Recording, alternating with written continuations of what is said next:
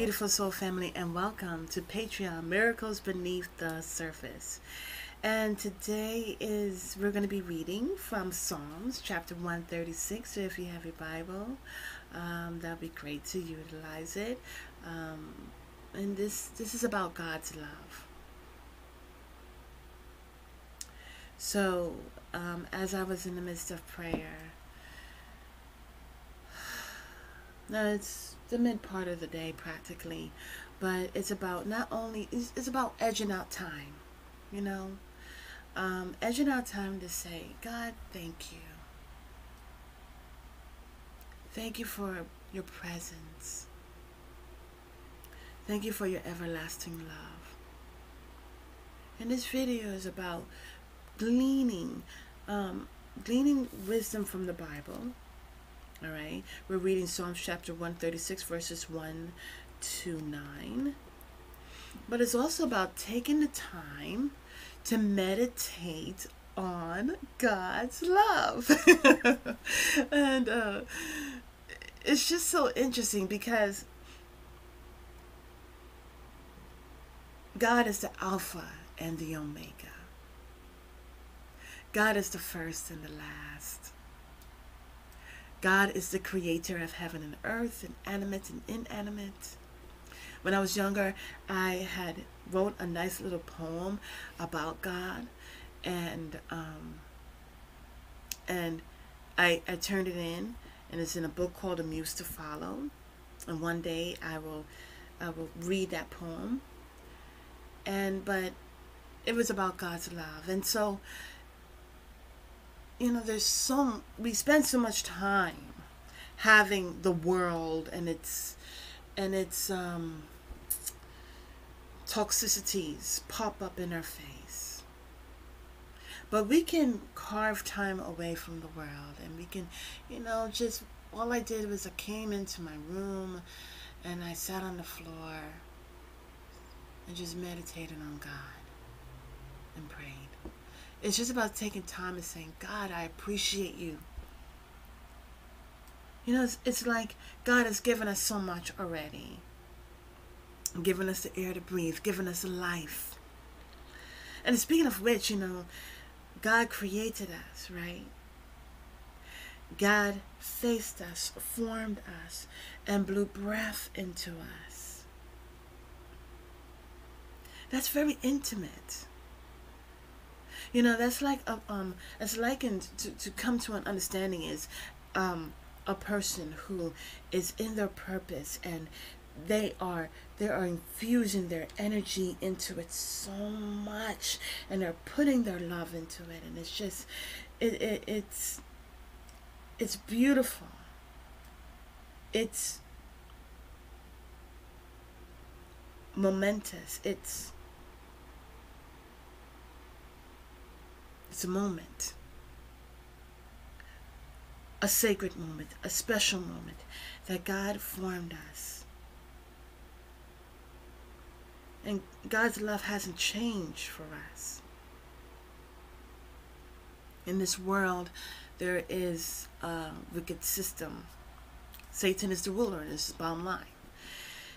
And what God was showing me is that there's a baby in the middle. God's on one side, Satan's on the other side. And, there's so much that Satan hates God, okay? And really has a detest for us. But how can Satan really get to God? It's through us. And so there's so much schemes, so much sorcery, so much crap, so much lower base toxicity that is being thrown at the baby, causing the baby to cry. But the thing about it is that we must be awakened as to who is causing the agony. Sadly enough, the world will have you be asleep and will have you think that God is wicked, and God is just a judge, and there's no way to please God, so why even bother? But that is so far from the truth. You see, Satan father of lies. Steals, kills, and destroys. The total opposite. God tells the truth. God created life. Imagine God created life. God created the earth. And all of this is but an illusion? No. But the world. Satan created the world to mimic. So one is everlasting and one's an illusion. One is infinite and one has an expiration date. We see, especially in the Bible, there's surface, but then there's different levels. It grows with us. It's like that jacket, the clothing that grows with us. It grows with us based on our maturity. It helps us. It's like we're able to look at it and it reflects to us. What is it that we're looking at? Are we exemplifying the excellencies and the image of God when we're looking here? What do we see? What do we need to change? What do we need to work on? What do we need to improve for the longevity, for the tomorrow? Talks about the fruits of the Spirit. Talks about God's love. And so the thing about it is that who do we cry out to? Do we cry out to the one that tries to mimic God but is not God and putting forth so much problems in that is hidden in our life? And yet do we cry out to that, or do we cry out to God? When we cry out to God, that really makes God's heart feel so good. You are my people, and I am your God. I am your Father. And as I'm in the midst of prayer, I used to say, you're my Heavenly Father, but the realness of it is that there is no separation. You are my Father. You are our Father. And you created us with love and kindness. And the world will have you be numb to such love. But glory to God, when we go within and we just meditate on God. Meditate on the air that we breathe. Meditate upon our life. And where did we get it from? We got it from God. Always it's about improving, is about raising consciousness. God gave us his only begotten Son, manifest in the flesh, went through the process by which we went through, birthing, growing into the womb, gestation, and being birthed into the earth, and yes, into this world, going through different developmental stages, feeling, loving, mourning, crying, going through so many things. It's just teaching, inspiring others, being judged, all these different things. It's a struggle. But Jesus endured. And God's love, eternal love. This is not just any run-of-the-mill love. This is eternal, infinite love. Hallelujah. And when we're able to just fine-tune that, that is healing within itself. God, thank you for your love that you have for me. I don't have to wait to go to church on Saturday or Sunday or Wednesday. You are here with me. Thank you for your covering. Thank you for your love. Thank you for your strength. Thank you for your endurance. Situations may not change, but glory to God. You are with me. I am not alone. God's love endures. But God's love is still there. And really, this is not about a love from another person. As you're going within with self-love, self-care, self-nurture, and you're disconnecting, you're pulling up that, as brought out in another video on, check out my YouTube, pulling up that loose end to where there's no connection back to the world. No connection back to karmic people, you know? And you go and you build your connection and you plug into God Almighty. You're plugging into the outlets. It's letting you out of the connections of the world. And you're plugging into the power of God. You're plugging into love. And you don't have to take that cord out. My son, he would go around and he'll make sure all the plugs are out, because as the plugs are still in, it's still activity going on, and that little by little, it's adding onto the bill. But see, the wonderful thing about it is when we stay plugged into God Almighty during the good times and the bad times, and just in between, God, thank you. God, I love you. It will bring you to tears.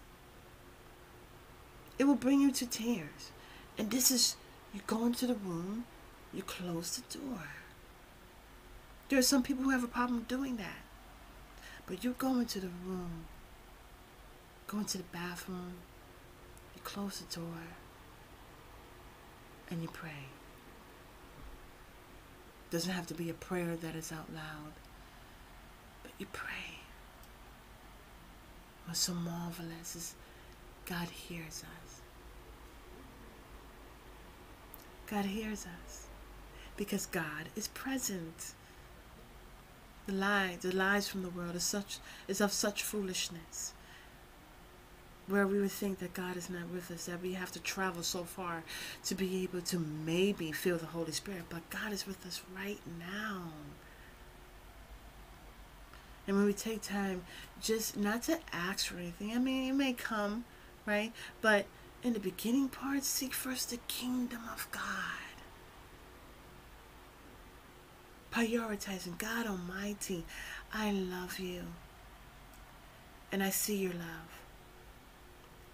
I see your peace that is in my life. I see your presence that is in my life. Thank you for providing me my food for my soul and for my body.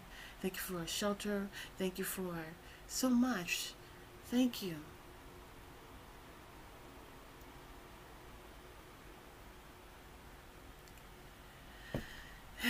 And no one can take that away from you.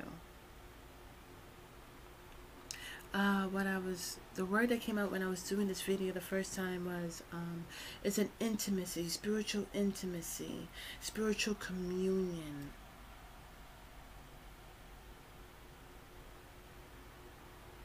And it's about not being numb. The world taught us to hate ourselves, subliminally. But God doesn't need that. God is straight, point blank. God teaches. World taught, but God teaches. And God is present always in our life. So now let's go into Psalms 136, verses 1 to 9. It reads, "Oh, give thanks unto the Lord, for he is good. For his mercy endureth forever." Let's do a sidebar. His mercy endures. When I think about endures, it's gone through so much lies. It's gone through so much of being hidden. It's gone through so much of being robbed. It's gone through so much. But God's love endureth forever. Verse 2 says, God, oh, give thanks unto God of gods, for his mercy endureth forever. So here we have his mercy endures forever, his love endures forever. Oh, give thanks to the Lord of lords, for his mercy endureth forever. Look, his mercy endureth forever. Again, here in verse 4, to him who alone doeth great wonders, for his mercy endureth forever. Great wonders. Just his grace and his mercy, it says in the Bible, is sufficient enough. Hallelujah. How many times have we cried and cried to the world? And then when we look towards God, is why didn't God do this and why didn't God do that? It should be the other way around. To him that by wisdom made the heavens, for his mercy endureth forever. To him that stretches out the earth above the waters, for his mercy endureth forever. To him that made great lights, for his mercy endureth forever. The sun to rule by day, for his mercy endureth forever. The moon and stars to rule by night, for his mercy endureth forever. Scriptures that I also would like to look into, it's not only about the love of God for his children, but it's also kindness and mercy. And then we're going to read the rest because it goes all the way straight to 26. Okay, so let's go to let's go to Psalms 100, verse 1. And it says, make joyful noise unto the Lord, all ye lads. Serve the Lord with gladness. Come before his presence with singing. Know ye that the Lord, he is God. It is he that hath made us, and not we ourselves. We are his people, and the sheep of his pasture. Enter into his gates with thanksgiving, and into his courts with praise. Be thankful unto him, and bless his name. You see what's so interesting is that we go into prayer, and we go into prayer moping, and I have done it too. and there are times to do so, but not every time. We should go in joyful. Okay? It says, for the Lord is good. Not was good, not just will be good, but the Lord is good. His mercy is everlasting. As brought out here in 36, his mercy endureth forever. You know, what's so interesting is that Satan is an accuser. Oh, Satan will throw things up in your face quicker than you can ever blink. But God, and that's not of mercy. God's mercy endures. God's love is everlasting and long-suffering and endures. When you think about it, all of these things. God is the creator. As brought out here that we didn't create ourselves. Verse 3. Know that ye that the Lord, he is God. It is he that hath made us, and not we ourselves. Okay? We are his people and the sheep of his pasture. Let's go to 117. 117. Verse 1 and 2, and it says, oh, praise the Lord, all ye nations. Praise him, all ye people. For his merciful kindness is great towards us, and the truth of the Lord endureth forever. Praise ye the Lord. Now also, as we go back to 100, it's about, let's bless the Lord. When we see, what's so interesting is in church they say the Lord loves a cheerful giver, right? But the thing is that we automatically equate that to money, and that is not the case. Not, you know, what is it that we offer unto God with cheerful giving? Here it says, be thankful unto him and bless his name. Ooh-wee, beautiful soul family. That says a lot. I'll tell you why. Because there is importance in a name. In the past, you see, one of Adam's purpose was to, by characteristic, was to name the animals. Okay?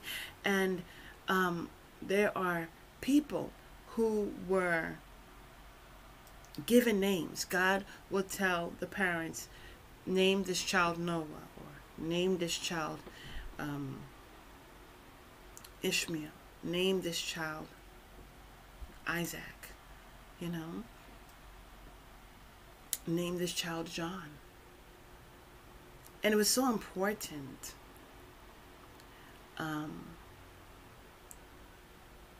because there, I believe it's Zechariah, and there was some disbelief. And so right on to when John the Baptizer was born, he could not speak. And finally, when he was able to speak, he said his name is going to be John. And so it's about blessings. There's blessings. And so here it says, be thankful unto him and bless his name. Now how can we bless God Almighty? But it's about understanding, God, you are my Heavenly Father. You're the creator of heaven and earth and all things. You are the Alpha and the Omega, the first and the last. You are the God Almighty, God of armies. And in remembering who God is, I bless you. I take the time to bless you with my gladness, my appreciation, my love. That levels it up, right? Because we are going into prayer not to just be blessed, but we're taking the time to issue forth blessings to God. God, I bless your holy name. I love you. I appreciate you and thank you for your love. Okay?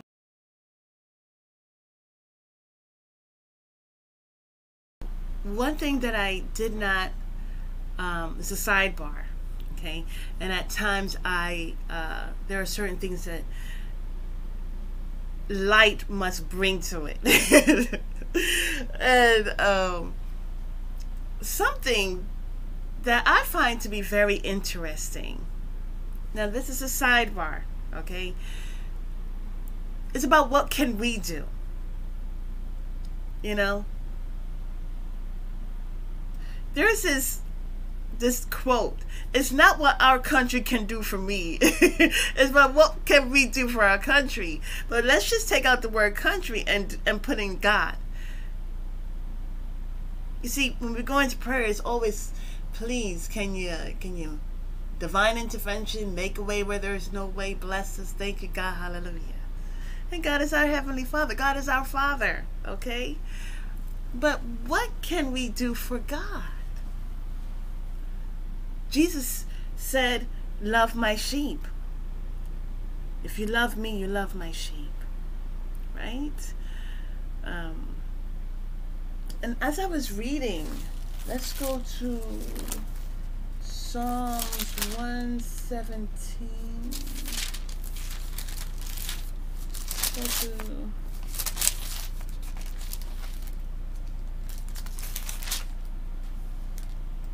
Psalms 100. Going back to it now. Psalms 100 verse 4. And it says, enter into his gates with thanksgiving and into his courts with praise. That's on the spiritual plane. It's like, don't come in these courts with lies. It's got to be spirit and truth. Hallelujah. Okay.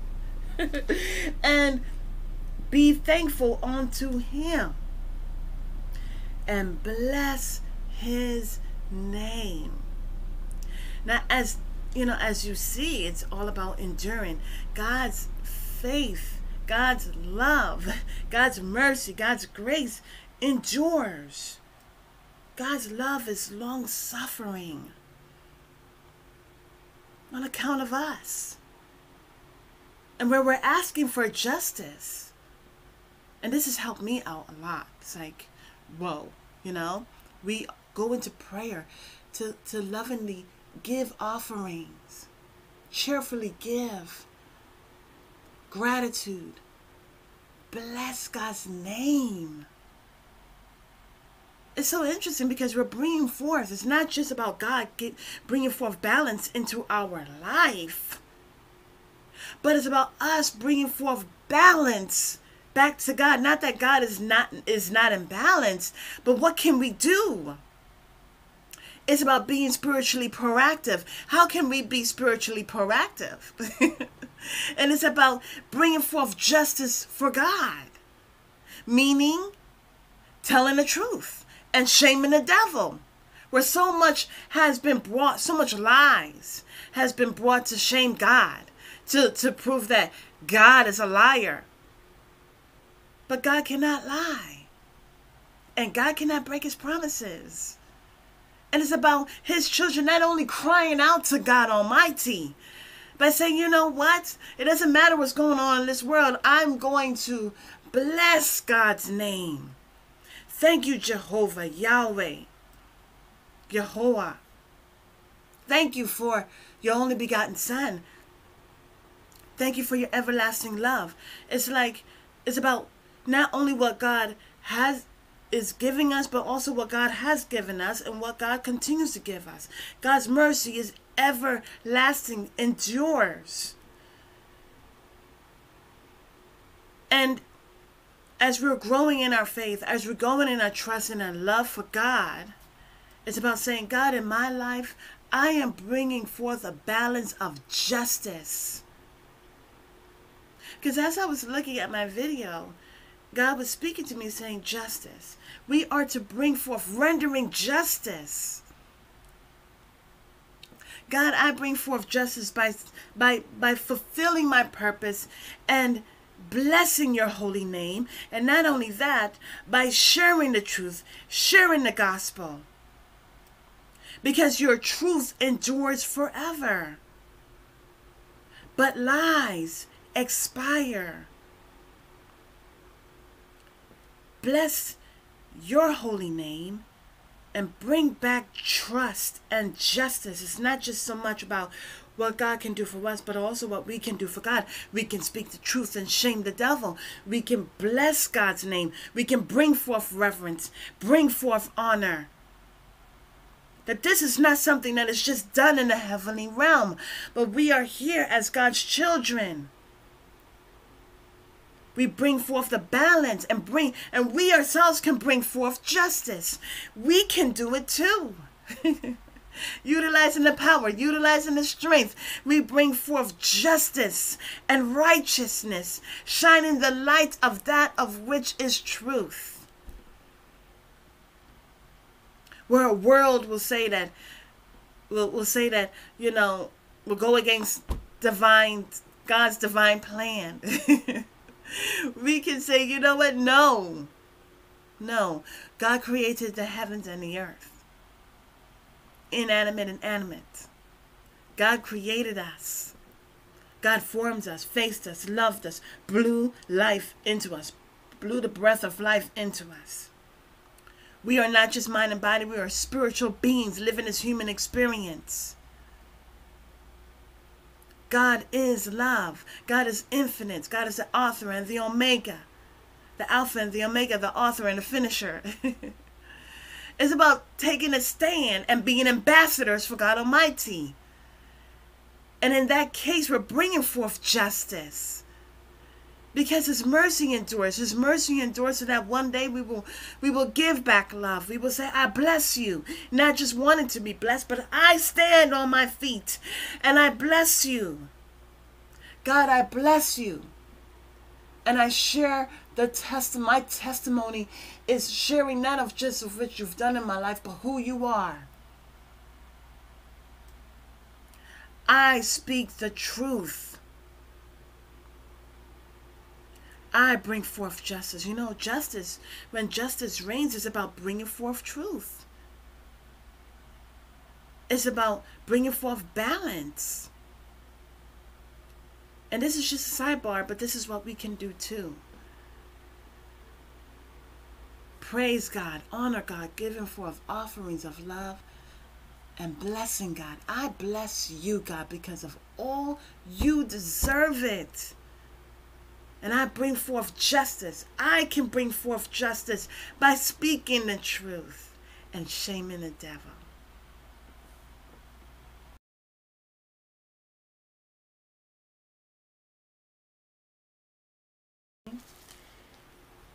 For the Lord is good, his mercy is everlasting, and his truth endureth to all generations. Again, the endurance of God's mercy, grace, love, truth. You see, lies doesn't even go through the process of enduring. But God remembers his promises, and his truth endures. It goes through the test of time. It goes through the test of sorceries and rivalries and hatred. And still, you see, what I see about truth that endures, mercy and grace, kindness and love that endures, what I'm seeing is a warrior that endures for us. So that one day we can wake up and say, God, thank you so much. I am eternally grateful. When you're going into prayer and you're just spending time in prayer in reference to loving God, when you come out, you're totally renewed. You get further insight. God's love is long suffering. It endures for us. Let's go to Psalms 117.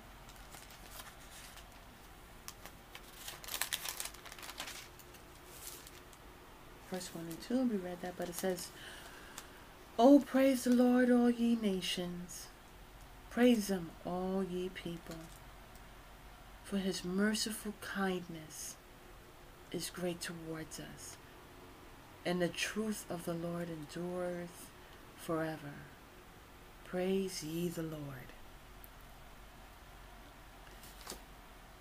As brought out earlier, Satan's an accuser and paints the picture that God hates us and it's just so hard to please God, but that's so far from the truth, as brought out earlier. God doesn't want for his children to die.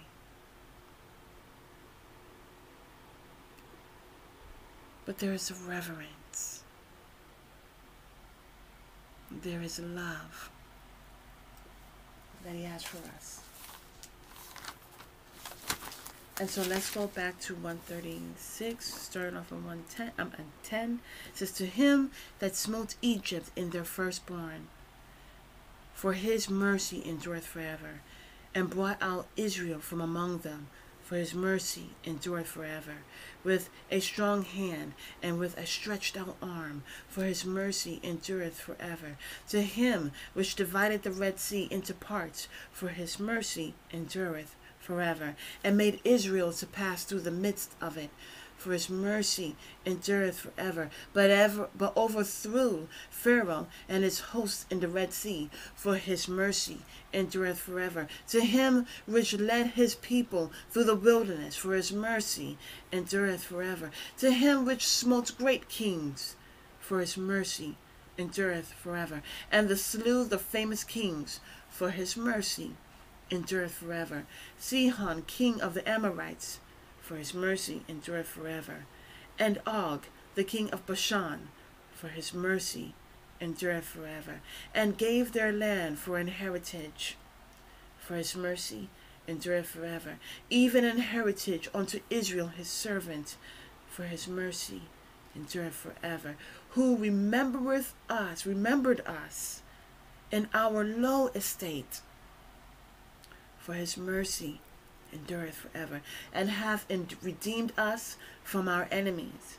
His mercy endureth forever. Who giveth food to all flesh, for his mercy endureth forever. Oh, give thanks unto God of heaven, for his mercy endureth forever. And you see, that's the thing. God's mercy endures forever. And Satan knows this, and so always tries to tempt and distract and disturb and steal, kill, and destroy, and then accuses. Oh, I love them because they did this, this, and this. And when we humble ourselves and we repent and we say, God, thank you for your love. I need your mercy. I need your grace. It's about having the truth, and the truth will set you free. The truth will set you free from the burdens of the world, where you can humble yourself and say, God, my Heavenly Father,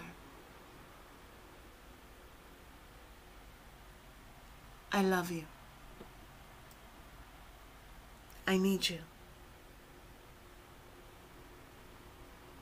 Thank you for your mercy and your grace and your love and your kindness that endures forever. When I think about endures forever, is there a time where it stops? But with God, God loves us so much that it endures forever if it need be. And so this is just a moment to give God love, to meditate on God, to separate the world, have a sacred space, have a sacred timing, sacred healing, just by meditating on God alone and being ever so moved to say, heartfully, sincerely, thank you. Have a beautiful and wonderful day. God bless.